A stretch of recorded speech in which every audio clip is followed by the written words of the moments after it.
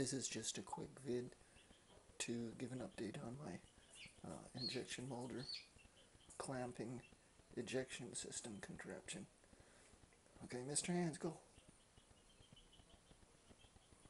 This is a mold. It's got half of it on the carriage and the other half goes over here on the frame, which is bolted into the injection molder.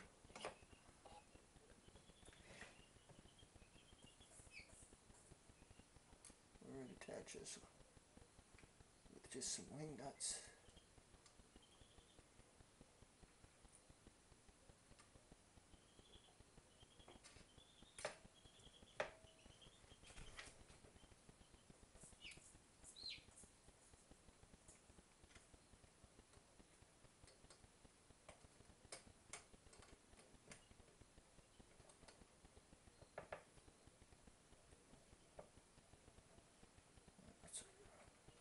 Little rough thread there.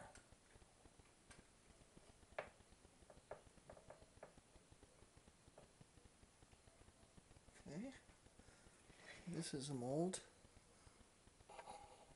It's got nice little ejectors here. It pops the parts out. And this is a moving part, sits on a carriage. This is the screw that goes into the ram that clamps it. It's a lever operated ram, so it's adjustable for length.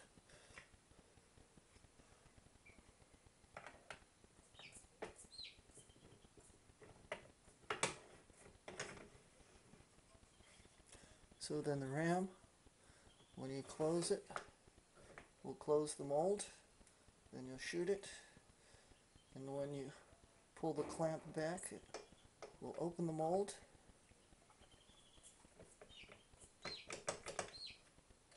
We'll open the mold,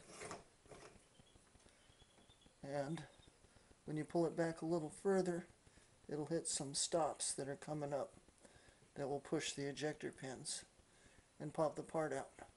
So the way it should work is clamp and shoot, open and pop the parts out.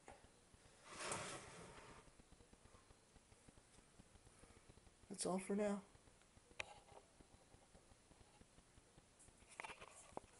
Thanks for watching.